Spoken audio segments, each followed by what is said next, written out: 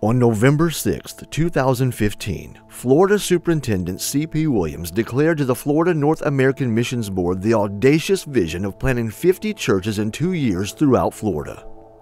The Spirit of the Lord moved into that meeting and confirmed the vision of our superintendent. This vision became known as Florida's Pentecost. 50 new works were started over the course of 2 years, and thousands of lost souls have been reached. This is our story. The Florida District has planted 51 new churches in the last 2 years. This is exactly the kind of growth we want to see all across North America in every district.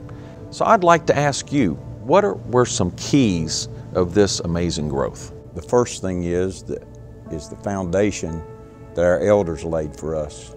And I believe that important keys to building on that foundation have been unity and inclusion.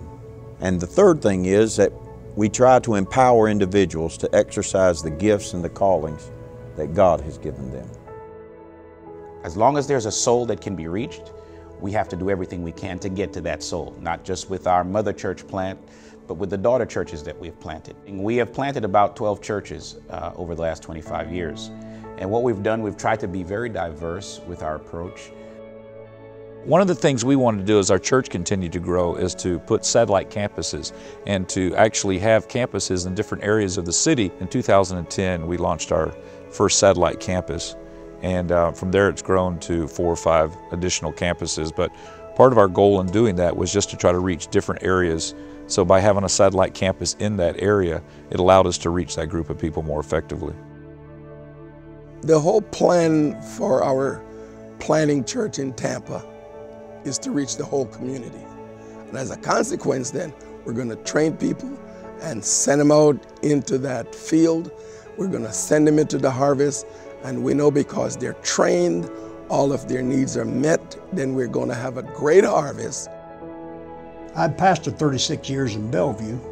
After retiring from pastoring, serving as bishop, I saw a little town about 45 minutes away that needed a good established church. And at 62 years old, my wife and I went there and established a church, brought a young minister alongside of us to take the church to the next level. We've come from about 50 in attendance to about 145. Started the church April 7th, 2013.